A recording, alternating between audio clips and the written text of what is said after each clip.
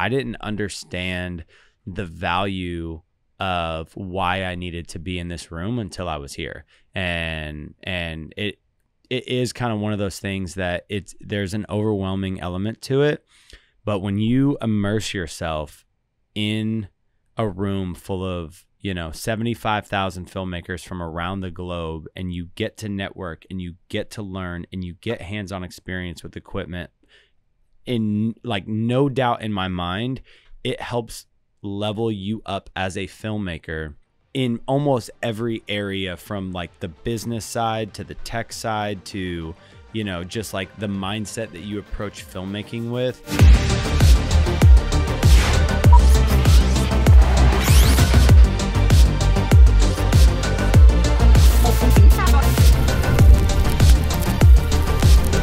Welcome back to another episode of the Rough Cut Club. I am your host, Joey Nicotra, here in the studio today with my co-host, Mr. Shane Wright-Zammer, where we talk all things art and business for freelance filmmaking. And man, we are back from Vegas today, man. Shane, did everything that happened in Vegas stay in Vegas, my friend? Everything except all my sleep too. Yes. All the sleep is still there. I feel like I need 10 more hours, dude, but we're here, man. We made it. Yeah, literally just got back yesterday, and I don't know about you, but I slept so hard last night. I think I got 10 hours of sleep, which never happens, and I went to bed at like 10 and woke up at, I think, 8, and I was like, I felt so recharged. It was phenomenal. See, I'm almost 40, and I had to do 2 days of that. So the last day in Vegas, I just went to bed at 9 and woke up at like 6 because I'm old. True. And then yesterday, got a lot of good sleep too, man, and I'm still tired. But, dude, one of the things about NAB is, I mean, you walk so much. My body was just physically busted. And I've worked long set days, dude. I've done 17-hour day on set. Yep. And it felt like that. It felt like that because there was so much walking 100%. Involved. There's so much stimulation going on. Yeah. Oh, dude, I'm excited to unpack it with you. Yeah, I think I checked my step count, and I was like on average between 20 and 22,000 steps a day for almost 4 days. How many miles is that, you imagine? It's so I looked up and did the math, and it's just a little bit over 10 miles of walking a day, which is really wild. That's crazy. I don't think I got about 10 miles in it because I quit a little earlier than you on all the days, but I'm old, so we'll call it 5. Well, for those of you guys who are catching in on what we're talking about, we just got back from NAB 2024, and if you're not familiar with NAB, it is the most overwhelming filmmaking experience you could possibly imagine, where over 75,000 filmmakers from across the world globally come in with thousands of filmmaking broadcast vendors to discuss the newest, latest, and greatest tech and give you hands-on experience with some of the products and some of the new drops that are coming out either that day or in the coming year. And so it's really the pinnacle. Someone worded it as the Super Bowl for filmmakers. And it definitely is. 100%. Dude, they have full volume walls set up. They have techno cranes. They have drones flying over. Like, there's just everything. And there's just rows and rows of booths. And it's at the Las Vegas Convention Center, which is huge. Again, I mean, miles and miles of booths. Yeah. There's classes that go on. Some are free. Some you have to register for. There's the main stage that they have some big names on, dropping their ideas about filmmaking and the business. But beyond film and video, there's software for production companies to even manage their production company or assets. There's cloud storage.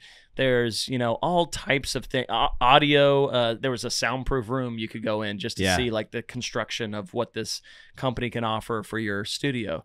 And so it just blew my mind. I did not understand the depth of or the broadness of all the different things that I would see at NAB.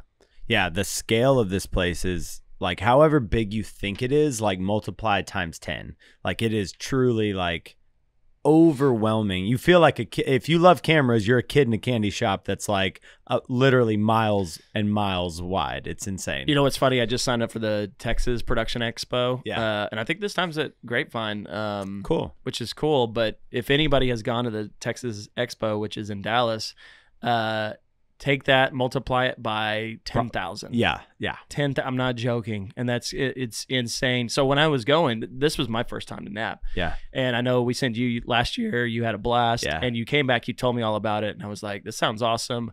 I definitely should go. I don't shoot anymore. I don't even understand everything on the cameras, but it's good to be up to date with the technology. Yeah. And there's the networking aspect. There's so many value adds, which I'm sure we're going to get into.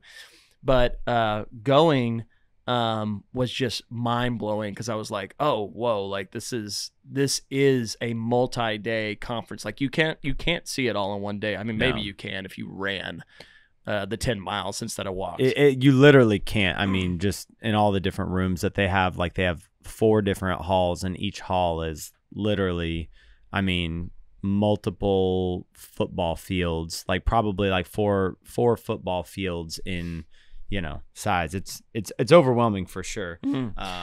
So I gotta jump right in for maybe people that haven't gone, or maybe people that have gone. What is the value for freelance filmmakers or filmmakers in general to go to NAB? Yeah, I was thinking about this, and actually it was really enlightening to me my very first year I went, which was last year, their 100th year, which is insane that they've been around for over 100 years. But I mean, even if you're not a gearhead, you know what I mean? Like you're still super immersed in the film world and directing and producing and stuff. And just seeing the vastness of all of the new tech that is out there, it brings about new ideas for ways that you can tell stories in a new light. And so, especially like me as a DP, like it's doing is feeding, tools to my tool belt.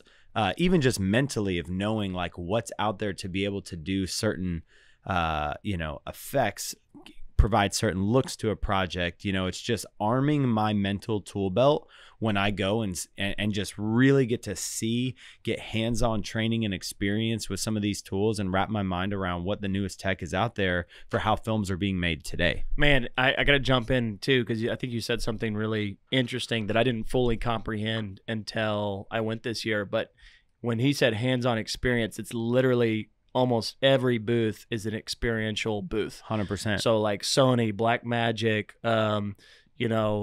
Steadicam, Ari, all of these booths have cameras there that you can literally point and shoot at models that are or actors that are walking on different stages, and they're full-blown like stages within these booths. So they might have like a cafe set up so you can see how skin tones are reading on camera. You can test out all the functions. They've got their reps there. And so I remember Joey had told me last year, I think you had maybe strapped in on a Steadicam, and I know this year you did for sure. And so think about it, like you may not have the opportunity to go to a rental house, and a lot of rental houses will let you come in and test out gear, with the thought that you're going to rent it, but there's some opportunities there. But otherwise, like, how do you get the reps on these things? And we're not talking like you're going to be an expert once you're done, but you are talking to the expert that's helping you strap in. So if you can pay attention and really go through, the steps with them. I mean, you tell me, because I didn't 100%. Strap in, but you probably feel a lot more confident now. 100%. When you're ready for your Steadicam shoot. Yeah. Steadicam is one of the things that I've been wanting to get into this year. If you really know me, you know that for like the first probably 6 years of me being a filmmaker, I was like deep in the glide cam world, coming up on analog. And we did an episode very, very back at the beginning of this talking about glide cams versus gimbals. And I'm very pro, Steadicam operation, but I haven't gotten into the Steadicam space for cinema cameras. And what I got to do is, it's one thing to shop around and look at, how all of them feel, but I got to get hands-on experience getting strapped up in multiple different brands and learning about all the, quirks of each individual model, the payload capacities, how they feel, how you tweak them. And it was just a really great way for me to learn about something that I'm still trying to get into more, as someone who's interested in that space. And so definitely really enjoyed, the hands-on experience. And even with lenses, you get to look through the different lenses and see how they're coated and how the bokeh looks and, you know, what the breathing is like. And so if you're interested in even renting some of this equipment for future projects, it's a really great way to have a grasp on what they all do. One of the other crazy things is there's certain tools out there that you don't even know are tools that you can use. For instance, I have a project that I'm doing later this year. It's a feature that I'm in prep for, that we're looking to do extreme high speed, slow motion shots for a project that we're doing. And, you know, in the world of like frame rates over 1,000 frames per second, I still hadn't, you know, like I know of some of the cameras that are out there, but actually getting hands-on experience with them to see, you know, how they work and all of the things that I need to be prepared for when I use that tool in a future project. I got to go find multiple different versions of tools that I didn't know existed that will help solve my problem that is coming up later this year specifically. And so it's a really great way to be, you know, feel equipped for future problems that you don't even know you're going to face. So good, man. And I think I just got to throw out this other value add. If you're lucky, like our boy Joey over here, or Robbie and Solomon are two filmmakers that we do projects with. They win as well. We met some other guys out there. These guys, they go around, and I didn't know this existed. So again, I was the first timer, but they went around to all the booths, and a lot of these booths have raffles that you can enter, which is brilliant. You're right. They're collecting info. I, from a business perspective, I'm like, oh, it's genius. And so they collect the info, they do a raffle. Well, Joey ends up walking out with a ton of swag, ton of products. And then same thing for Robbie and Solomon. I mean, between y'all, I'm guessing like over like $3,000 or $4,000 worth of gear. It was honestly probably closer to 7 or 8. It was like free merch. Yeah. So we won 2 V-mount batteries with a dual charger. We won like probably almost $3,000 tripod. Robbie and Solomon won the iPhone 15 Pro. Let's go. And then like a ton of other like miscellaneous merch. And it was like they, you know, between all 3 of us, but especially them, there was definitely a major gear come up happening at NAB. Oh yeah. Well, speaking of value add still, networking, I feel like cannot be ignored at this event. So can you tell me about who did you get to meet at this Dude, NAB? You know what's crazy, man? Like when you go to this place, aside from like who all I met, there's so many filmmakers that I talk with online through Instagram or, you know, social media, that they've either reached out to me to connect with me or vice versa, or we've stayed in touch over the years, but we've never actually met in person. And like all of them come together in this room, and you meet like at least 5 or 6 people or more that you're like, oh bro, like I just saw you, but like we've been talking for like 2 or 3 years. Like so good to link up. Like, you know, what's been your favorite thing that you've experienced here? And then like, oh, well, let's go check out this booth together. Or like, let's go grab a drink after the event's over and like, let's kick it. And it's just like a super dope way to connect with people that like you've been in touch with, but haven't been able to be in the same room with. And not only that, but like I've linked up with multiple filmmakers that I've looked up to and respected, and gotten to just have like a 20-minute conversation with them or more. Like last year, I randomly walked into Rory Kramer, who was a massive inspiration to me when, especially when I was getting my start in filmmaking. And I listened to like an hour-long presentation with him. And then afterwards he was like, yo, dude, are you hungry? Like, let's go grab a slice. And it was like dope. Like I just got to go like have a meal with like a filmmaker who I really looked up to and who's inspired me on my journey. And it was like, that was like a super cool moment for me. But like, and you know, we just had Tom Totter on the episode, but he started Prism Lens Effects, and him and I connected at NAB last year and have just stayed in touch, you know, in previous years. And he had me on his podcast talking about my worst day ever on a film set. So if you haven't heard that episode, definitely check that out. But man, it's just, you know, got to link up with the Prism Lens Effects dudes, got to meet Shane Hurlbut, which is like one of the industry leaders in filmmaking education. If you haven't checked out the Filmmakers Academy, it's definitely been one of the biggest resources that has helped me level up as a DP. Got to sit under his classes and then just talk with him. Like, bro, I could go on and on. Okay, man. okay, I gotta jump in. Yeah. Tell us the funny story that happened when you were meeting Shane. Oh my God, bro. You gotta share this story, bro. Oh my gosh. So I wish I was there for this. Yeah. I had gone back to the hotel early, gosh. but yeah, tell us. So while there is amazing things that happen at NAB, some people get a little bit carried away with their vlogging, and this one dude walks up and he's like rolling solo vlogging, and he goes to have a conversation with Shane, like right in front of me. Shane Hurlbut, I should specify. And he like asked this girl who's like right next to him, he's like, hey, can you hold this camera and film me talking? And she's like, sure. And you know, most of the time you think people are gonna go and spend like 30 seconds to a minute or whatever, and it's like 3 minutes later and she's like, dude, I gotta go, like I have an appointment I literally have to get to right now. And he goes and was like, oh, okay, well, can you film? And literally like doesn't read the room that it's time to wrap up his dialogue. Oh, he's going full blown interview, baby. Full blown. So I'm like, I'll take the camera and I film, like, you know, I was right there.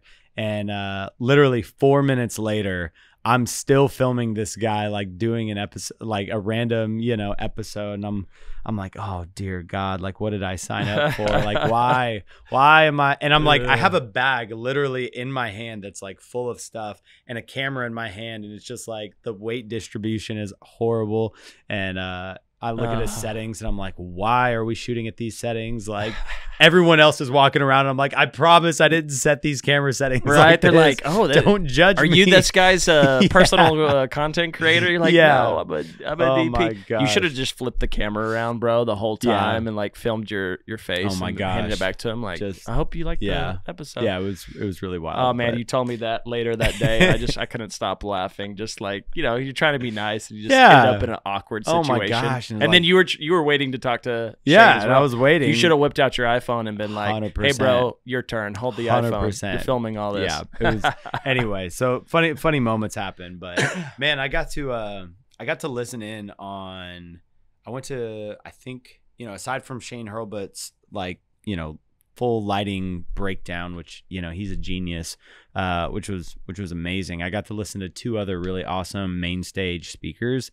Shawn Evans, who's the host of the Hot Ones, which is, you know, a YouTube interview show where and podcast where if you haven't seen it, you definitely should, where basically they're eating hot wings. You're making me want a wing right now. Right. Incrementally hotter and hotter to the point where, you know, his questions begin heating up as the wings begin to heat up and the guests get more and more uncomfortable. It's a brilliant, brilliant concept. But I got to listen to him, which as a podcaster myself was totally invaluable to hear like some of the stories and how he came up and how he learned and, you know, when he feel like he caught his stride doing, you know, his craft and how he still doesn't feel like he's hit his stride yet as one of the most like successful like interview hosts in the game.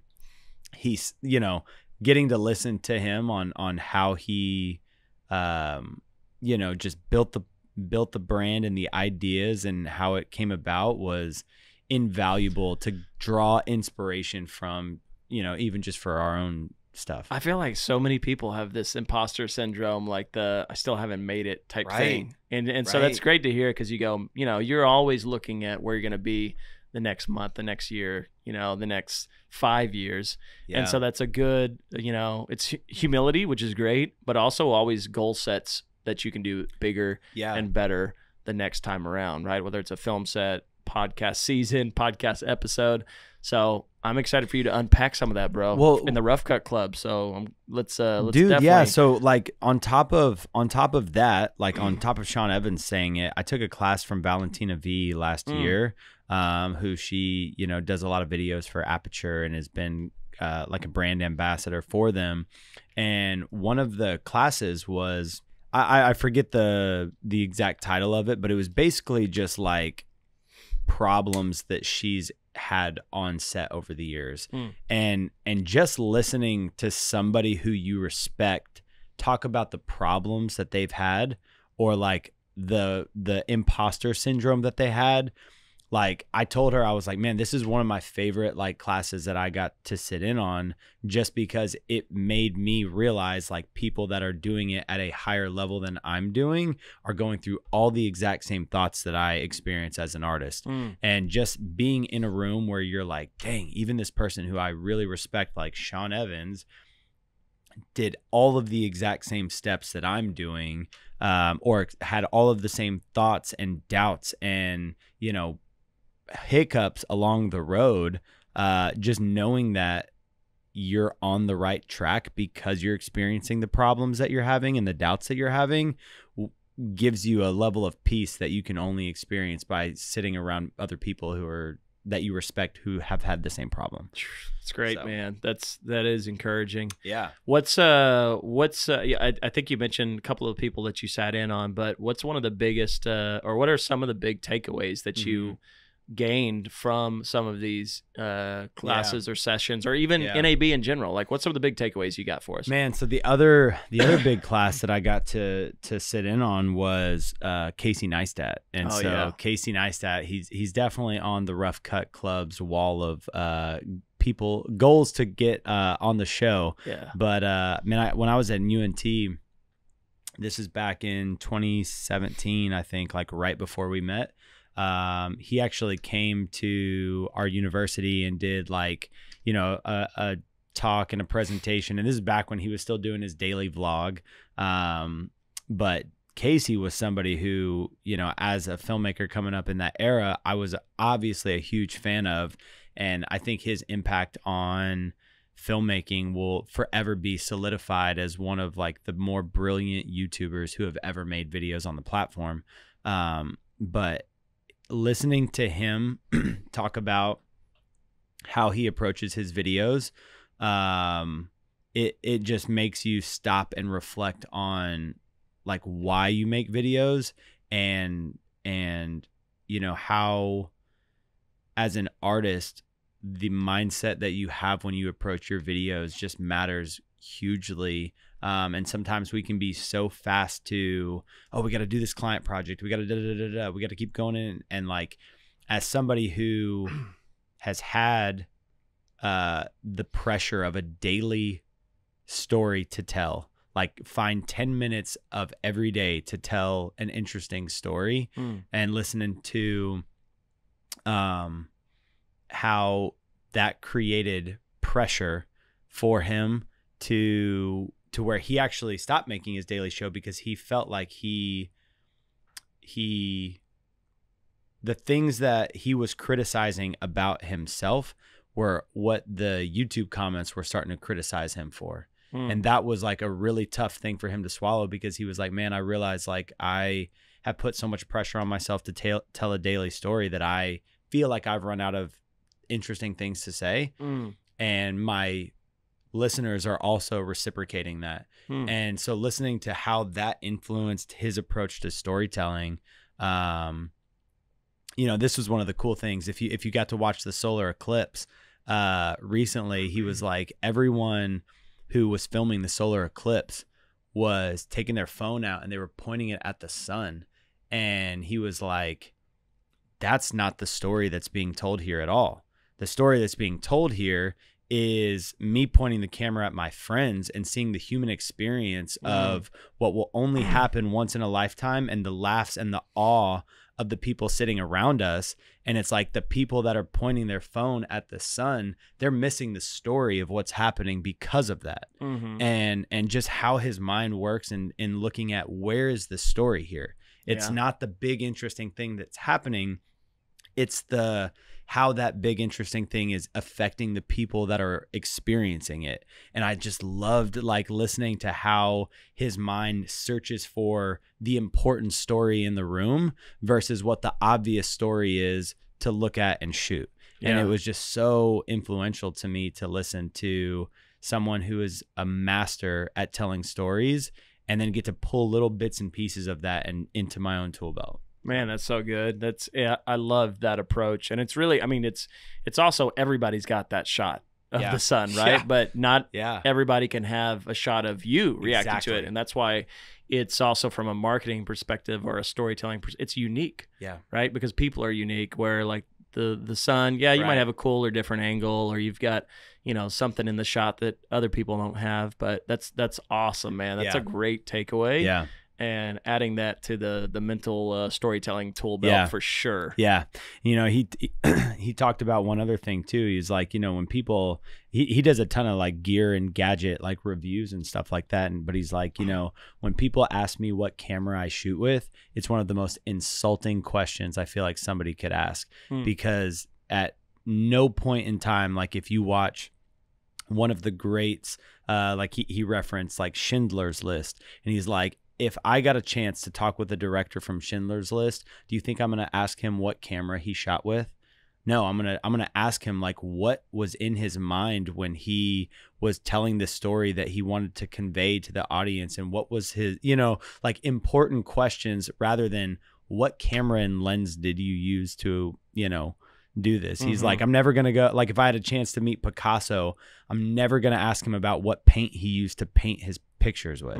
What paintbrush he chose. It's not about those tools. It's about like, tell me from your artistic, you know, perspective, like what were you trying to communicate? Like, how did this impact you? And, you know, other deeper important questions about the story and not the technical, you know, nuance of the lens coating that's on the lens, you know? Well, and I think I love that. And I think it goes deeper too, because it is insulting, because it's like, well, why do you want to know the camera and the lens? Because you're not going to be able to copy what I just did. Totally. Right. So you're like, I can tell you the camera and the lens, and it is probably one of the most asked questions, even in forums online and stuff. And I get it. Like you're coming up, you're like, man, what are these people using? But it's not about the tools. Right. It's about what you do with them. And so like, it doesn't matter if it's the iPhone or, you know, Red, whatever it is, Ari, it's about how you use them and then why you're using them that way. Exactly. Right. The why. And so I think that's probably why it's so insulting, because it's like, dude, you don't even care why I'm doing it.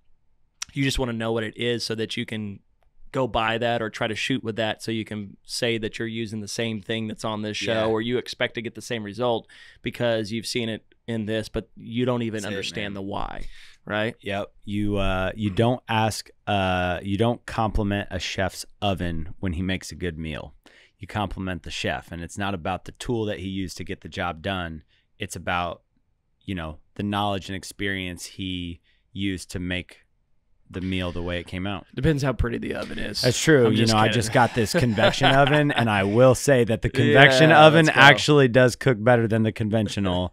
I will say. So I'm backpedaling just a tiny bit, but at the end of the day, the gear doesn't matter. Oh my gosh, man, you got to cook me something, bro. Dude. I know, it's almost lunchtime. Yeah, steak time. One of the other takeaways too that I thought was really fascinating. I got to talk with Hurlbut afterwards, and he was saying, you know, the conversation of, you know, just advancing in the career to like the level of films that he's done. He made Terminator Salvation amongst like 20 other massive films, Act of Valor, some big films that are out there today. The Longest Game, the Greatest Game Ever Played, some, you know, great, brilliant movies. But he was telling me, he was like, you know, I've been in this industry for 34 years. Of those 34 years, 7 of those years I've worked for free. Wow. And just let that sink in for a second. Like we were talking about like the value of free work, and about doing things that you're not paid for. And he's like, 7 years of my career went unpaid. And just like, you know, as somebody who's been in the industry, you know, and has risen to literally the highest degree that you can, you know, as a DP, to listen to the value, you know, he was saying like, it's so important to not think about the money when you're doing these projects, and think about just doing what serves the project best. And if you continually do just whatever it takes to serve the project best and not make money the forefront motivator and you making art, people will notice it, and it will come back to you in dividends when you literally just put whatever needs to be done for the project ahead of whatever profit you should deserve.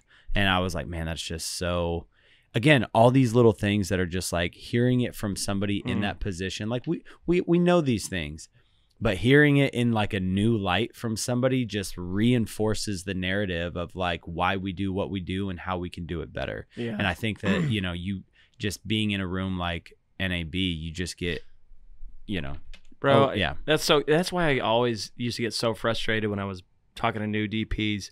Yeah. When they would, the first question was, well, what's the budget? And I know you do need to know that because of, you need to know what you're working with for, you know, lighting, grip, you know, camera selection, all that stuff. But when it was the first thing, instead of almost to what Casey's saying and what Shane, it's like, why are we doing this? Yeah. What's the story that we're trying to convey? What's the end result we want to accomplish, right? Like serve the art first and then worry about the money later, right? Instead of the first question being, well, what's the budget? Because I need to figure out how much I can make on this and how much I have to play with. So now let's hear what you want to do, right?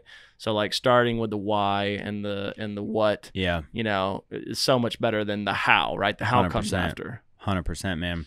So what's one of the coolest things that you saw at the show? Man. What's some of your favorite things that you see that's coming out that you're excited about? Yeah, man. So I would say that the Blackmagic camera was like the hottest item, I feel like, buzzing around. But they didn't have the 17K there, did they? So they had a different camera drop. It's called the Pixies. Yeah. Which I think is like the thing that everyone was kind of buzzing about. Okay. That I felt like shined the loudest at the. Was that the small one that's supposed to kind of look like Komodo? It's the square box. Yeah. It's the 6K. You know, it's basically the 6K essentially repackaged in a different form factor that is more suitable for custom build outs and with a full frame sensor. Nice. And so what was interesting about it though is that myself included and other people are like, some people are really stoked about it. I was on the pessimistic side of things where I was kind of underwhelmed by it, just because they literally repackaged the 6K camera in a different form factor that it felt like, yeah, you can custom build it out a little bit easier. But at the end of the day, I think most people just feel like they're shooting on a cinema camera when they have a form factor like that. And they, you know, left out a lot of big features that people were wanting. But after talking, you know, with more people in the room, I do think that it was a move to make people incentivized to buy their higher end cameras with all the features that are on it. Yeah. And so they like kind of intentionally stunted. Yeah, it's the Apple move. It's the 100%. Pro, it's the Max. 100%. And it's like everyone wants built-in NDs and like, you know, these different features that are like, they have them, but you got to buy the bigger one to get them. You know, it'd be so interesting to know like production, like on the backside. They're like, okay, so we only produced like, you know, 20,000 of these, but we produce because we know that these are going to sell, but these are helping us sell the more expensive ones. 100%. And so it's like, you know, brilliant marketing masterminds are behind there. And I already had like literally 3 people hit me up that said they're going to buy it. And so like people are hyped about it. Selling. And don't get me wrong, like I think it's an amazing camera. Like the Blackmagics are making some of the best bang for your buck on the market. I was about to say, an affordable price, right? 100%. So you're getting the form factor. 100%. It looks, you know, it's built out like Komodo to some extent, and so 100%. You know, you're feeling like you're shooting with a cinema kit. Yeah, and to be fair, you are like the Blackmagics make like cinema grade quality. You can match them up with an Alexa all day long, and nobody's gonna know the difference. But as somebody who's interested in the specs of a camera, like I will say the ergonomics and form factor of the Blackmagic Pocket camera was never its strong suit. So this is a good move. I will say, while I was underwhelmed, I do think it's a good move. But that was probably like the hottest item that I felt like most people were like, hey, have you gone to check out this booth yet? Right. But you know, I will say that in the Steadicam space, the new Volt that Tiffin just announced, I was wildly impressed by, wildly impressed with. That was something that when I got to get hands-on training with that Steadicam, that I was like, dude, you guys have created something here that is really a game changer. You know, making sure your horizon line is level, all the like customability of like the pan, the tilt, the roll, like it was really cool to me. Insta360 blew me away, actually. So the 360 camera that came out, they had a video where this guy filmed a butterfly. And if you know anything, if you've ever seen a butterfly fly, you know its flight path is like so unpredictable. And they just had the camera that they ballpark were tracking with it. And at the very beginning of the clip, you can do this from your phone now. You just tap the butterfly and it will, AI will auto track through and create like a shot that like intuitively locks on to whatever target you select. And like the workflows that they have for their 360-degree cameras now are amazing. Dude, I saw that presentation done, and they were talking about how, you know, they mentioned this, and we ran into this too, is like we were shooting a little 360 here and there for stuff, and we were, you know, putting it into some of our edits. And a lot of our editors, you know, that was a hurdle for them to get over. Like, how do I operate and edit with this type of file format? How do I really take advantage of everything that we have here? You know, big world, small world, all the things that you can do. And during the presentation, I don't understand it all because I'm not the tech guy anymore. But basically, they had brought that up. They're like, look, we know that editors like have struggled with this, so we have created a process now to make it super streamlined, so that you can basically tell it what you want for that format. And so I'm excited about it because now we kind of slowed down on the 360 stuff, man. We did. Even, you know, we'll do it for BTS, we'll do it for, you know, some music videos, commercial product, and it's like, well, now maybe we can bring it back in if the workflow is a little, you know, faster and approachable for any editors, right? So like sometimes our behind the scenes editors, you know, aren't as experienced as our, you know, broadcast spots, right? They're working their way up. And so if it's accessible and they can now work with that footage, then it's just given us a new opportunity 100% with our content. So yeah, I actually caught that on day one that I was there, which was actually Monday. And it was really cool to see. Dude, one of the things, I don't think you got a chance to see this, but Innovative really impressed me too. So Innovative makes camera carts, and they're like top of the line camera carts. And they just came out with a brand new cart that has a built-in motor to it. So I have seen that, dude, and it's not cheap, but like when I was saw using it on IG, like literally you can, because if you've ever pushed like a fully, you know, stacked camera cart and you've got to trek with it like a long ways, like it can be exhausting. And this literally on the handle is like got like a button that you press to go forwards or backwards. It's got a handbrake. It can lock on like a 45-degree like hill, like no problem. And I was like, dude, you guys created a game-changing camera cart with a motor on it. Like that is pretty G. If you missed NAB, I would say get on Instagram. It's flooded right now with all the new tech, all the new product. Because there were so many of us there with, you know, popping out the phones, taking video of this and that, people demoing things. Like every, you know, supplier, you know, B&H and all the way down to, you know, Aperture, whoever, they have all of their new products shown on their IGs from NAB, and it's super cool to watch. Like I've been spending way too much time on Instagram now, just going through, and I'm like, oh dude, I missed that, or like, oh yeah, I saw that, and now I'm actually seeing a demo of it. You know, like the before and after shots, like the behind the scenes, and then what it's capturing. So definitely a really, really cool experience. Get on IG right now. I don't know when this episode's going to drop, but it's still pretty fresh. And so all the new tech is coming out and being shown. So I know we have to wrap this soon, but why would you encourage a freelance filmmaker to go to NAB? Man, I was talking with a buddy of mine, Robbie, while I was there, like at the end of it, and about this exact question and topic. And he was like, man, it was his first time going, and he was like, I didn't understand the value of why I needed to be in this room until I was here. And it is kind of one of those things that there's an overwhelming element to it. But when you immerse yourself in a room full of, you know, 75,000 filmmakers from around the globe, and you get to network and you get to learn and you get hands-on experience with equipment, in like no doubt in my mind, it helps level you up as a filmmaker in almost every area, from like the business side to the tech side to, you know, just like the mindset that you approach filmmaking with.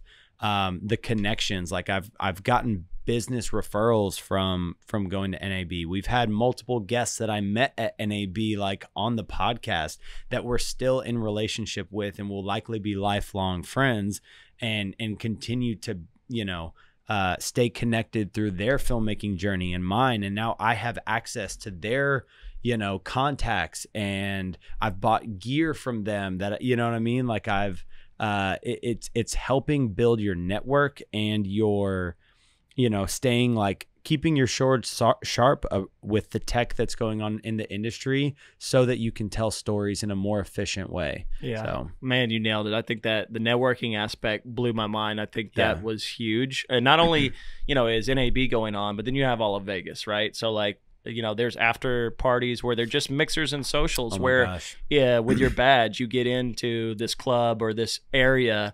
And so then there's just all these filmmakers that you need to be, you know, swapping phone numbers with, 100%. Swapping stories with, finding out, you know, where they operate in, what they do, how y'all can collaborate together.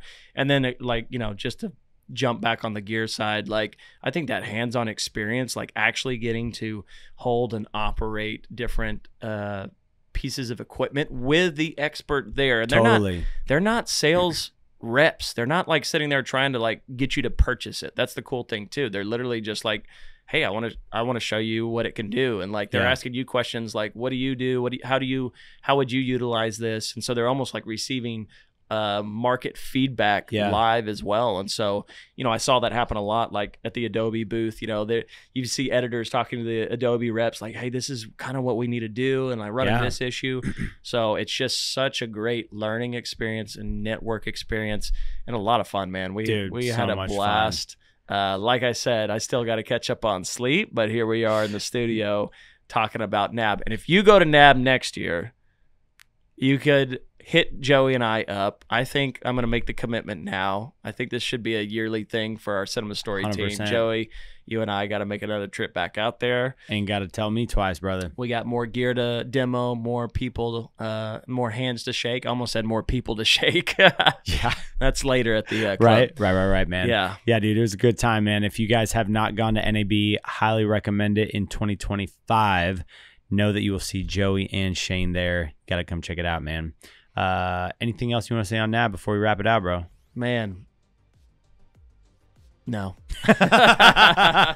Covered it all, guys. Thank y'all for joining us on this episode of the Rough Cut Club, and we will see you next time, next week. Signing out.